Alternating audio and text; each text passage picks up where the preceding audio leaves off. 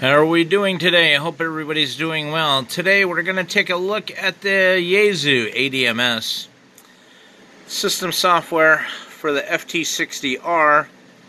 This is made by RT Systems, and rumor is that the ADMS software that you get that comes from Yaesu is a cut down version off the website for certain available radios like my FT300, the 200, FT5.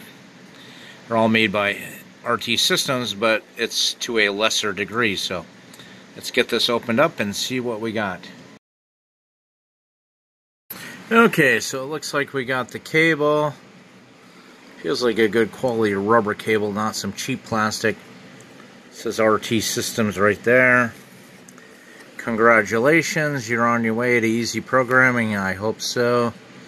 Give you a cell phone number and some times.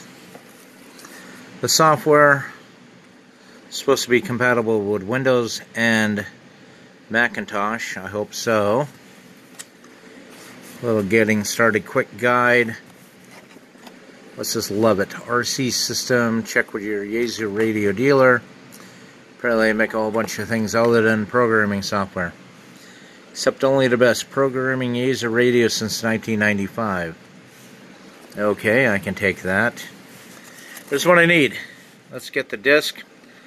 I have a Windows 11 hex core computer. I think it's 16 gigs of RAM, terabyte and a half hard drive. So we know we're going to have space for this. And let's get this installed and see how hard it is to install it. So they get a decal on the back. No return after installation. Serial number for installation enclosed. Must be in the little cardboard container in there. What are they afraid people are going to program the radio, return it? Would somebody be so cheap to do that? I guess there's folks out there that would actually do that. But anyways, there is another option. If you had the programming cable for the FT60, there's a program called FT60 Commander. I haven't downloaded it, haven't played with it, but I just ordered the RT system, since it's going to be the full-blown software with every available feature for my radio, which I want. At least to be able to see what there is and do things like that. So let me get this out of here and see what we got and get it into the computer. So we got the disk. Looks like a little bit of information burned to it. Looks like they make up their own disk. Can't blame them on doing that. Buy the blank white CDs off of eBay from China. I don't want to share. Install the CD or download from RT Systems. Okay, put the disc in my computer. Not seeing anything pop up on the computer yet, so I guess I gotta go into my computer and figure out what's going on. So here we are. Look over here. The ADMS 1J. Click on that. Let's see what happens here. Here's one of my photos I took at Lake Champlain about a year or so ago. Let's wait for the program. There we go. Program come up. Do we want to allow? Yes, I can't see over the camera. English. Next. Scroll down, read all the fine print. Accept. Next. Okay, I guess I got to add in the serial number and the email email address. I'll be right back. Okay, entered in the serial number, my email address I'm going to use, and it tells me to FT program package to RT system -5 on my hard drive. Yes. Add a shortcut to the desktop, of course. Next. Check for updates. Update.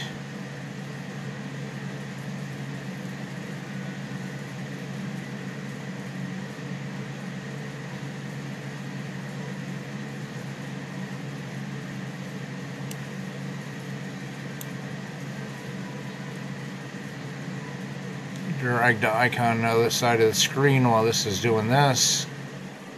Updating has completed. Okay, here we have FT60 Programmer. Okay, RT Systems. Now I need to go into the other room and get my radio and hook it up. Hopefully the cable is automatically recognized by the computer. So here's my FT60R. Remove that top rubber boot. The cable's going to plug into there. I believe we power it up, and anyways, we'll proceed.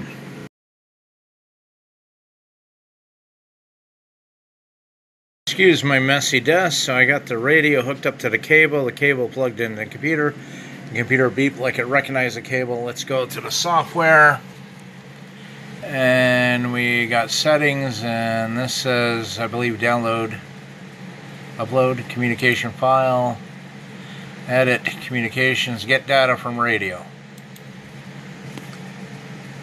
Insert the cable in speaker mic jack, press the monitor T call while holding the power on. What? Hold on, let me read this. Okay, I am so sick of Yaesu. This is just as bad as the FT60R. You had to put a cable in, hook up the DC cable, plug the programming cable in, remove the power cable while holding down a button. So now I gotta insert the cable into the radio. I gotta read this. This is so stupid. Why can't I just plug the radio into the cable into the radio, read from the thing like you do a Baofeng, a TYT, my Anytone, anything like that. Okay, so the monitor T-call button, I had to look it up in the manual, is this top button here. Then I got to rotate the dial, the F8 clone, press and release the FW key to begin clone mode. Verify that the radio only displays clone. Press OK to begin reading from the radio on the button. Now where the hell is the FW key? Well, I hate to be a rude man, but I don't have patience for stupidity like this. And of course, the FW key is the bottom one. Of course, it says it in the print of the key, so if that ever gets worn off, you're SOL. So let's give this a try. I had to push the monitor to key button when this computer thing came up. Rotate the dial. I did it to the right to go to clone. Push an old FW, and then another pop-up window on the screen of the programming software pops up and says push TX long enough until it starts reading, getting data from the radio, which it's doing right there. And there it is. It's populating what I have in there. Let me shut the light off on the camera. I don't know if the camera's going to focus on that, but I have Killington 88, Roller 045, Equinox, 5.2 Simplex. A bunch of these in here I just put in manually just to get started with the radio. Down here some public service. Down here some fire, police, ambulance that just went by.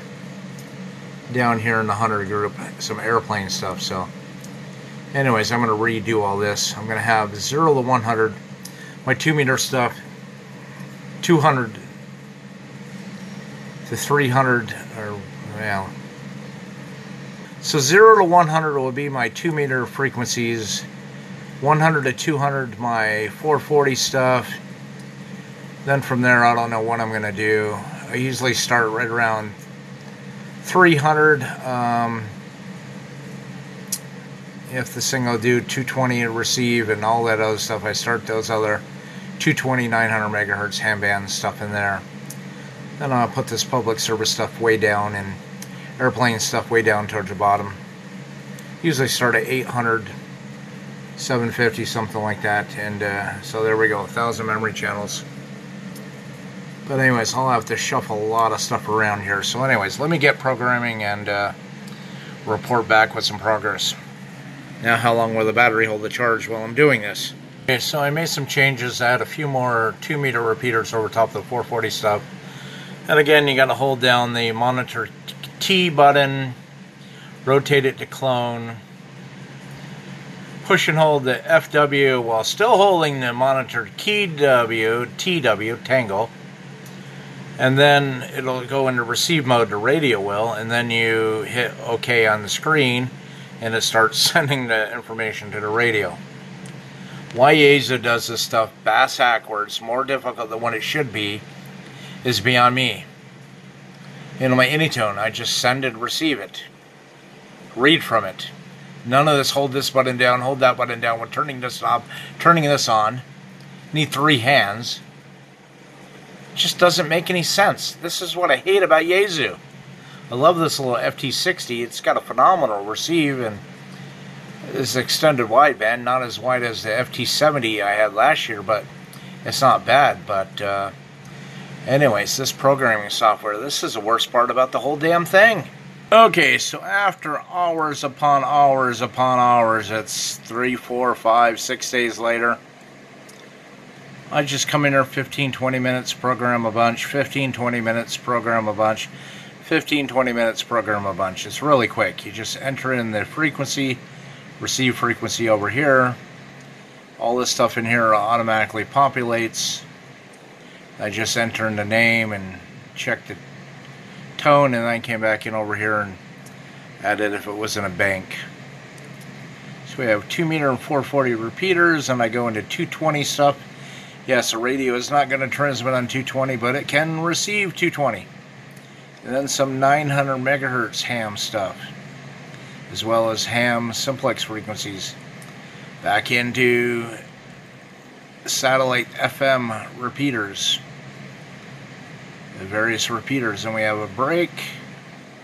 Starting 400, I got my Green Mountain National Forest, Agency of Transportation, all those frequencies into there.